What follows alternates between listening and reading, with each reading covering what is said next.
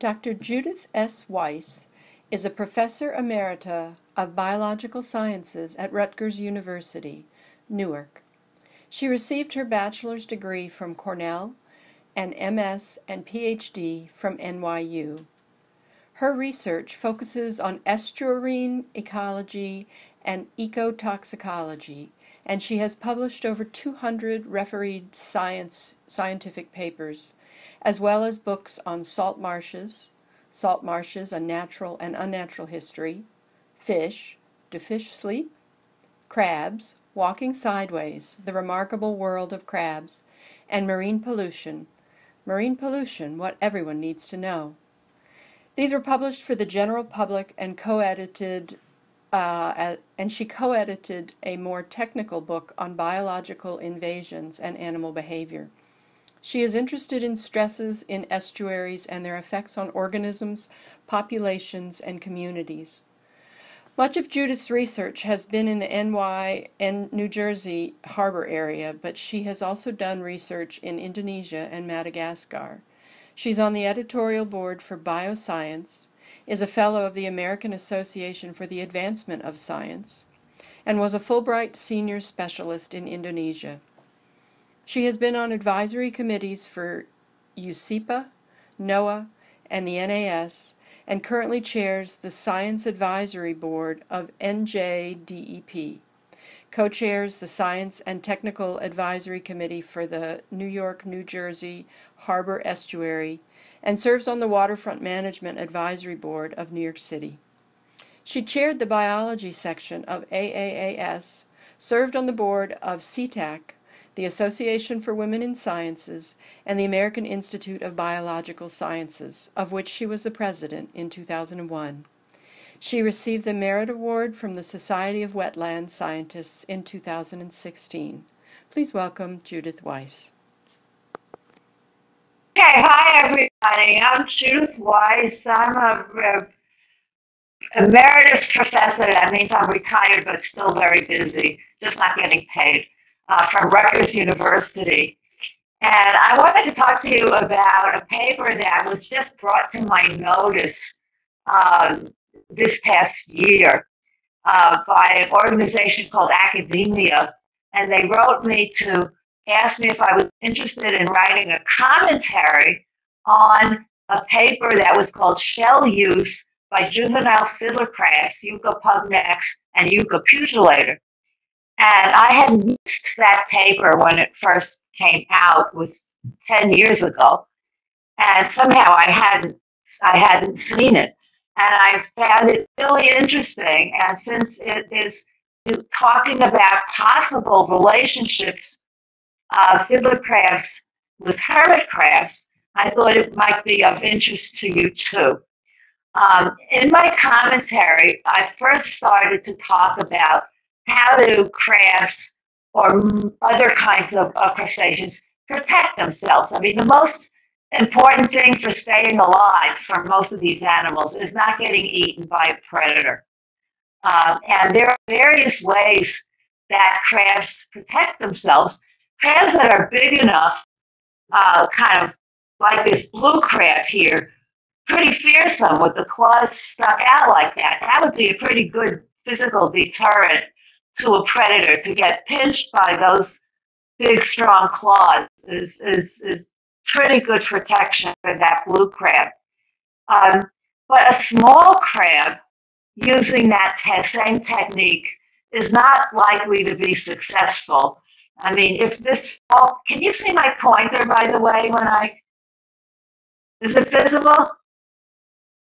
Well, I hope it is. Anyway,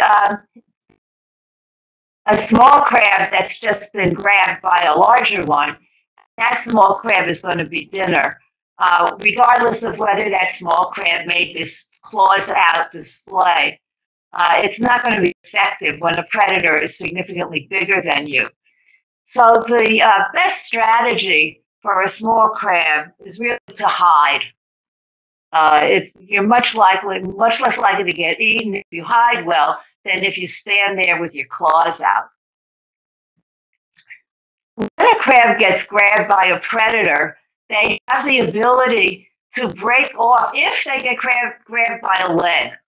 If the predator grabs them by the main part of the body, by the carapace, this doesn't work. But if they get grabbed by a leg, like here, this seagull or this heron, here's a picture of a heron. Here's a little fiddler crab sticking its claw out.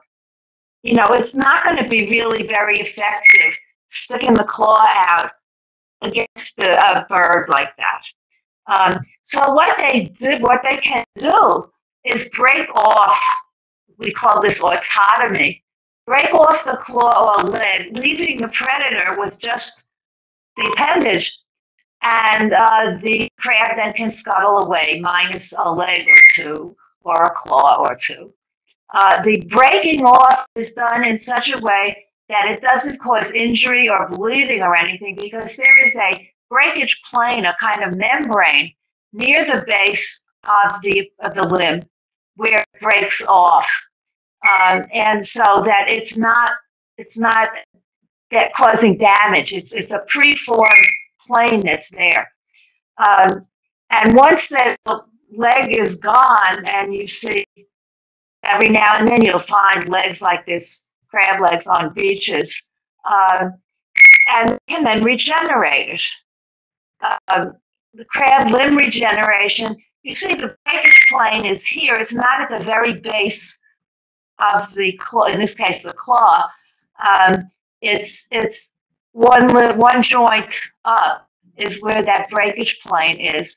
So it would look like this initially, and then here you may be able to see partly regenerated limb here on this one. And then here it shows this is more advanced. This is you can see that it's bent over, it's developed its bent shape. So it's the limb bud called is growing folded, and it's covered by a thin layer of cuticle. And it's only when the crab molts that the new limb, which won't be full size yet, it will take a couple of molts before it gets to be full size, but it will become a functional claw, though small, when this animal molts. So it is possible to survive and regenerate the leg. It takes a lot of energy, and it does reduce the amount of overall body growth during this period. All the growth is going into replacing the new limbs. So all in all, it's better to hide.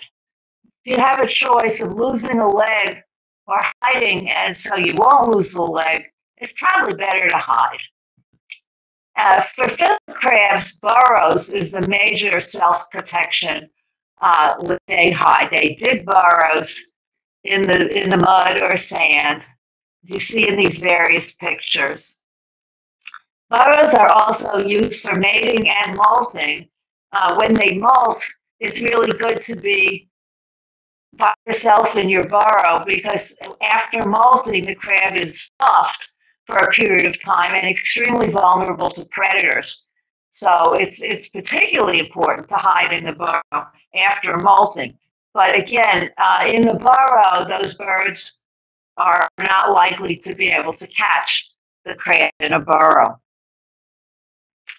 Juvenile little ones that are like meters in carapace width, 4 and 2, you know, those teeny weeny, newly metamorphosed juveniles are not, their claws are not strong enough to be able to dig their own burrows. And so you tend to find them sharing bigger burrows of their larger fiddlers, or sometimes in the substrate, you know, in the marsh grasses or algal mats, they can hide under there and be pretty well protected. And that's where I have seen them.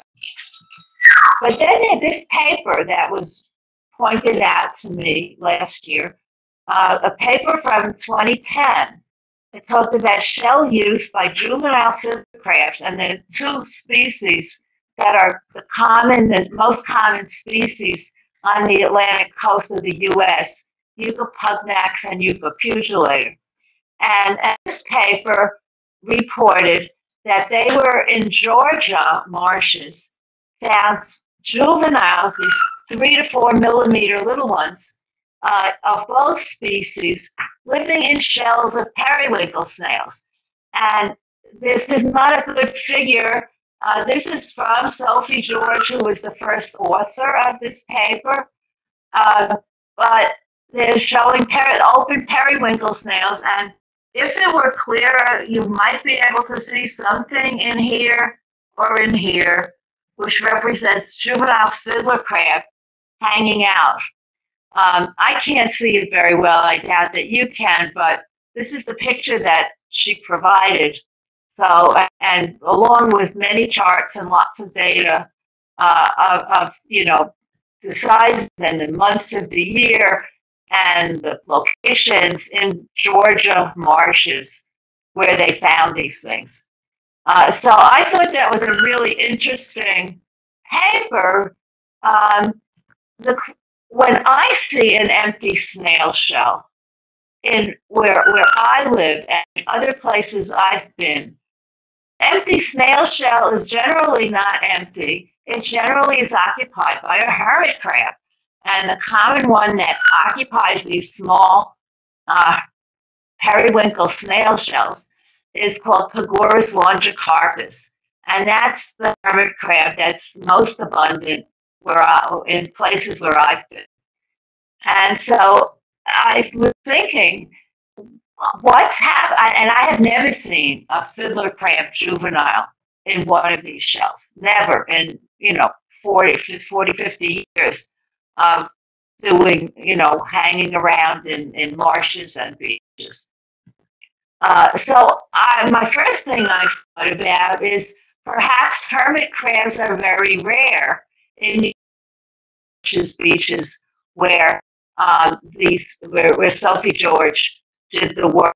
So I don't know that if the hermit crabs are very rare there. Therefore, the shells are available for the juvenile fiddler crabs.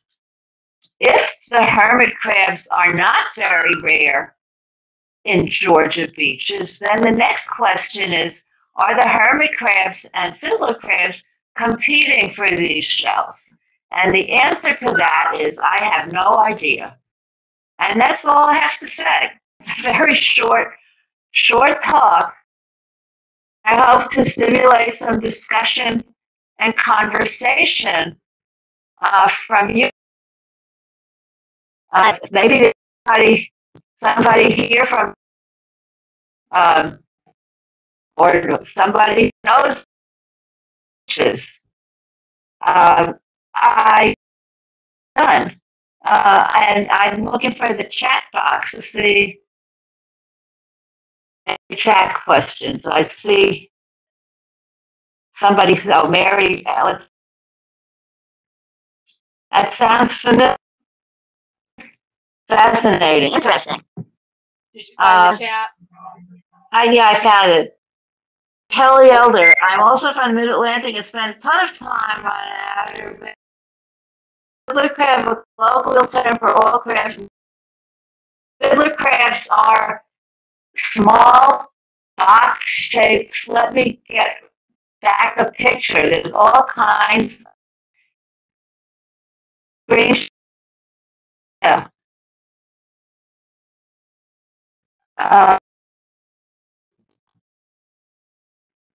Let's see. Your screen share is still up, so you should be able to just go back in your slides. It's not up for me. I'm going to have to stop sharing and start it again or something. Okay. Hold on.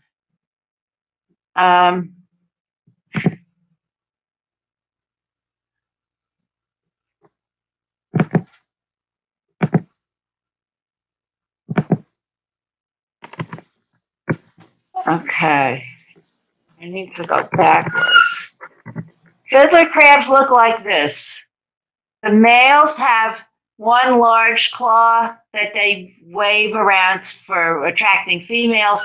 The females have two little claws like this. They're boxy, they're small, they're about 1 inch across, and they live tidally in beaches and marshes. They dig these burrows, and they are.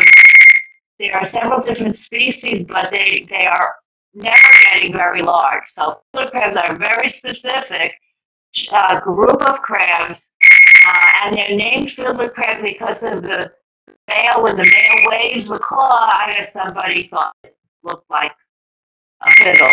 But there are thousands of other kinds of crabs that live in all different kinds of habitats.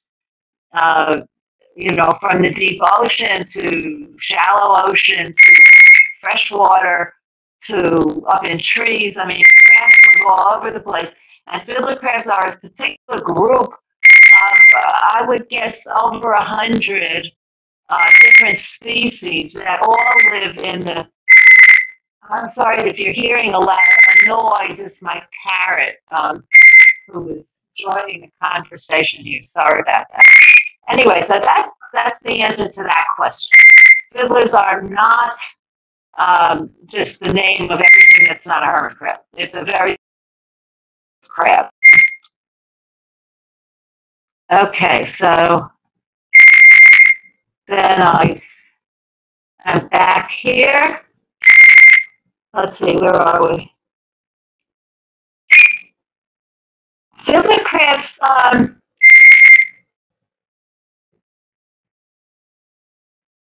Well, let's see. Let me go back.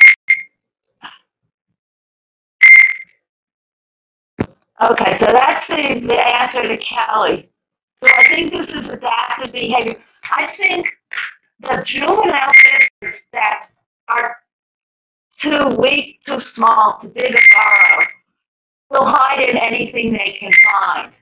And if there's a bunch of empty periwinkle snail shells around, they'll go there, and they obviously did that a lot in the Georgia beaches that this Sophie George and her workers went to.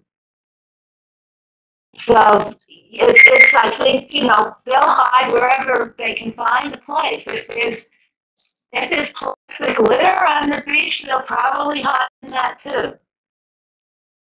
All right, so blue crabs are definitely not fiddlers. Ghost crabs are also not fiddlers, but they are relatives. This is to Kelly Eider. Ghost crabs are relatives of the fiddlers. They also dig burrows. They're also kind of box-shaped, but they don't have.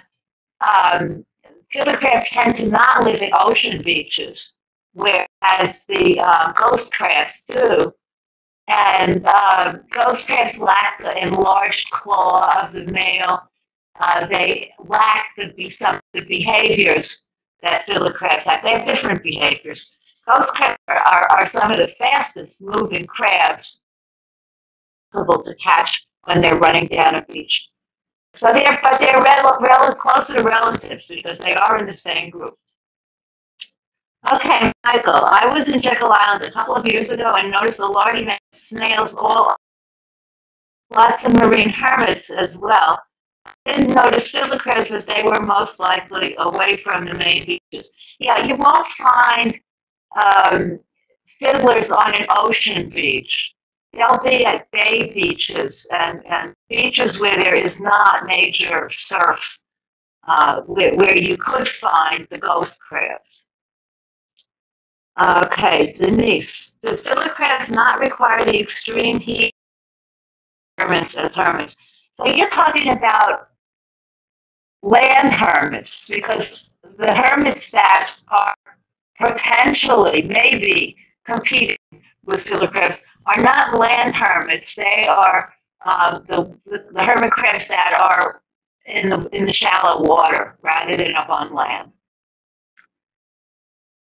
Fiddler crab and the aquatic hermit crabs and these are shallow water hermit crabs and shallow water fiddlers do not need extreme heat, they probably not like it very much at all. I think on an extremely hot day, the fiddlers are more likely to hang out down in their burrows where it's cooler. But they do need the, uh, they can live out of the water for some time, not like your land hermits, but that these are not really land crabs. They are call them semi-terrestrial. They're they're out of the water, so they can't get dry. Okay, Kelly, that makes total sense now. Okay, Jean, I was in Jamestown, Virginia, and saw wild fiddlers hundreds. Yes, they will swarm down as the tide goes out. They will, and in thousands, hundreds of thousands of them. Did I miss something? Okay, that was Jekyll Island. This is an extreme heat. Da da da. All right, Brackish Beach along the James River. Yes, that's exactly the typical fiddler crab habitat. Yeah, and my bird shut up for a while. I don't know. She's gone. She's probably destroying the house. I may need to take away to get away from her for a couple of seconds um, to go find her. If she's left to her own devices, she would turn the house into splinters. Okay, we see a lot of them in Delaware. Okay. Marine crabs. Oh, okay. Are the fiddlers running short on habitat and forced to use shells as protection? I think normally the juvenile fiddlers, I can't say normally is not a good word because I'm mostly used to mid-Atlantic. So I think the fiddlers are not running out of habitat and they're not forced to use shells because when you get juveniles, that means you've got adults there and there are adult burrows. And it means there's a marsh there. And the marsh is giving them a place to be protected, hiding among grasses, hiding in algal mats and stuff. I don't think they're running out of habitat. I'm concerned with what will happen in the future, though, if in areas where we're going to lose our marshes to sea level rise. That's another thing to talk about. I'm very concerned that marshes in the mid-Atlantic and New England, which are nowhere near as extensive as marshes in the South, a lot of the marshes that we've studied in New Jersey and that other people have studied in New York and Long Island, as the sea level is rising, a marsh has got to do one of two things. A marsh has got to either increase its elevation or move inland up the slope, or else the marsh is going to drown and there'll be no marsh and then there will be no habitat. Just 1 minute, the bird is busy destroying something. I'll be out of it. No worries, go get your bird. Come here, come here, come here. Okay, sit up here. Okay. I'm back.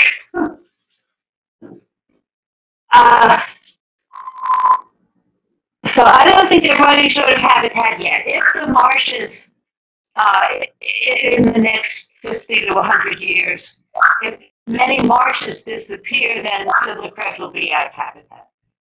The species that I'm familiar with will be out of habitat. But I don't want to go, and I could do a whole dissertation about marshes, but this is not the place to do it. Let's see, that's where I grew up, Kelly. Where did you grow up? Delaware? Anyway, there are so many fiddlers around brackish waters. Is that across James, West Virginia? Okay, they come out and walk up to you. Yeah, they're cute. I mean, if you love hermit crabs, you would love fiddler crabs too. They're extremely cute. Um, so, Stacy, is there an increase in predators that might be impacting the use of the shells? That would be predators on snails, yeah, or predators on fiddler crabs. Um,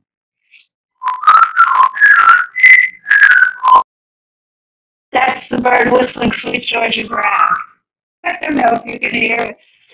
Um, anyway, so she's not going to destroy the house, but she may still make noise. So I don't know about an increase in predators. I think, and I don't know, Stacy, you'll have to say where are you talking about? Where predators that might be impacting use of shells. Stacy, are you there? Answer. Yep, I kind of just meant in general, are there more predators either on the snails, making more shells available, or more predators after the fiddler crabs, and they're needing more places to hide? I don't know. I don't know, but I'm hoping my former grad student who is on the faculty at a university in Georgia might want to, with her students, do a follow-up and look into some of this stuff. Okay, we have another parrot comment.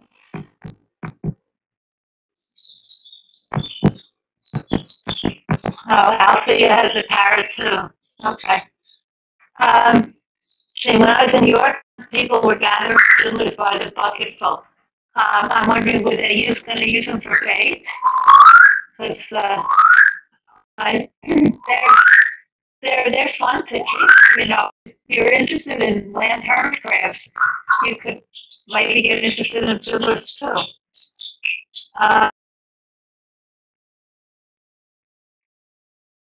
Thing that takes taking up using marsh space, I guess Althea is talking about. Other countries they are documenting species expanding their range and respond. Yes, they're moving north. Definitely, most species land everywhere. Species are moving north, except in the southern hemisphere. In the southern hemisphere, species are moving south, moving toward the poles. Okay, Michael, thank you. That makes perfect sense. I've heard from 3 different speakers this weekend from all over the world. Hermits seem to be showing up further north than usual. Okay, so that would be the land hermits that were pretty much in the U.S. and Florida. I guess they're moving up further north in Florida, perhaps into Georgia, the land hermit crabs. Yeah. Okay, parrots, yeah. Yeah, land hermits, all right. Kelly, Southeast Virginia. Loss of habitat is relevant to all crabs. I would say certainly most crabs.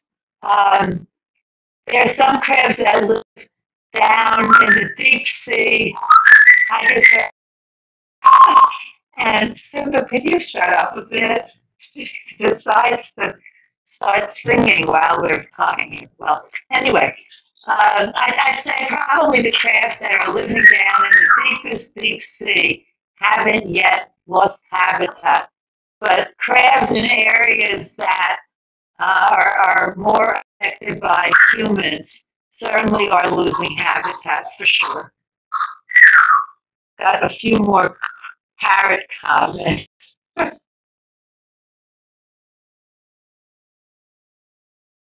Have I noticed any signaling or gesturing in land hermits similar to fiddler crabs?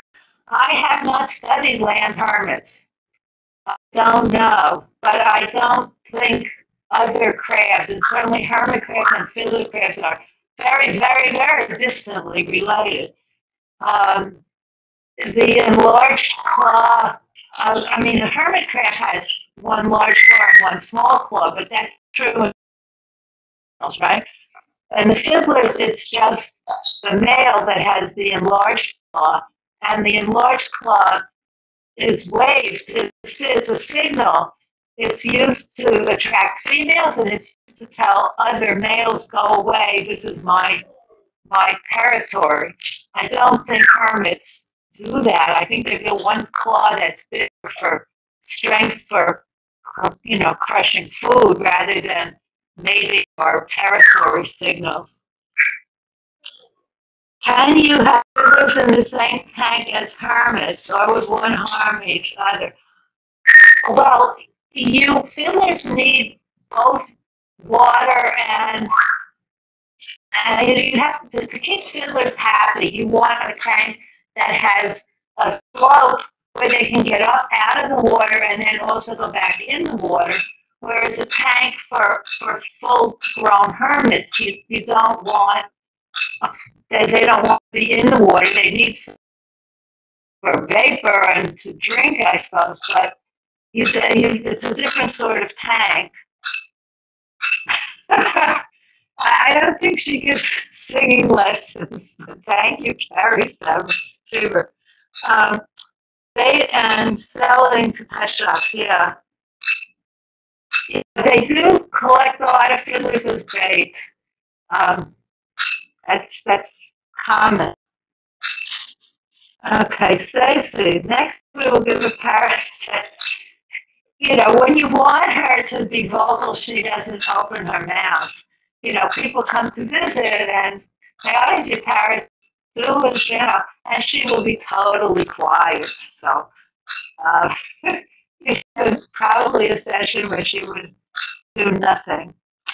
Hermit crabs are most closely related to king crabs. Yes, they're in a group. You divide crabs up into two major groups: the brachiourans, the true crabs, and anomurans. Anomurans include hermit crabs and king crabs. The main difference, easily noticed, is that you look at the limbs of a brachiourans crab and it easily counts 10 limbs. I mean, assuming it hasn't lost one and everything like that. There's a claw and 4 walking legs on each side.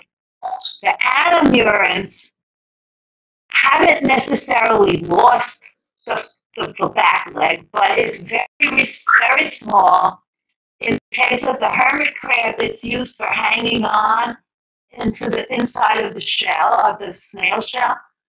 And in king crabs, and there's another group, I can't remember their names, it's just very reduced and not really used as a leg. You can see this little thing, but it's not used as a walking leg. So, if you look at it, you count the legs and it looks like 8. It's an anomuran. If you look at it and it's 10, it's a brachiourans. That's a simplification, but that's the easy answer.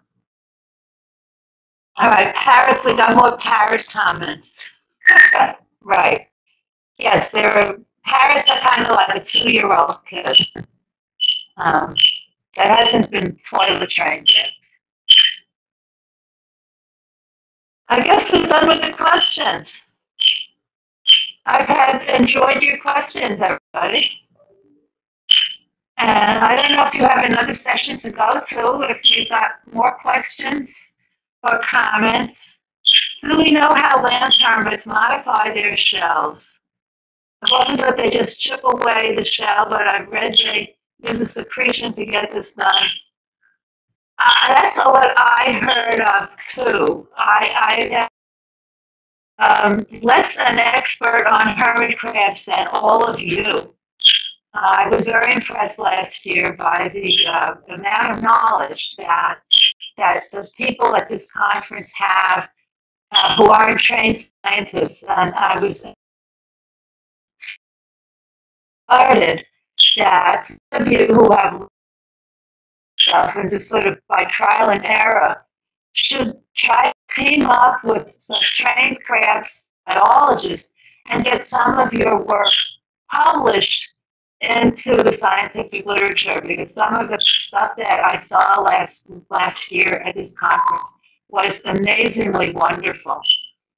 So by being fascinated with an animal and watching it and seeing what they're doing, you can contribute to the scientific literature So anyway, that's my pitch to you all. So modifying the shells, I don't know more than that they, chip away at the edge. That's all. All right, thank you, and crustacean plantation start. Okay, so I guess you all want to go to the next session, and Stacy and Mary have my email. If anybody wants to talk to me and write to me afterwards, feel free to get in touch.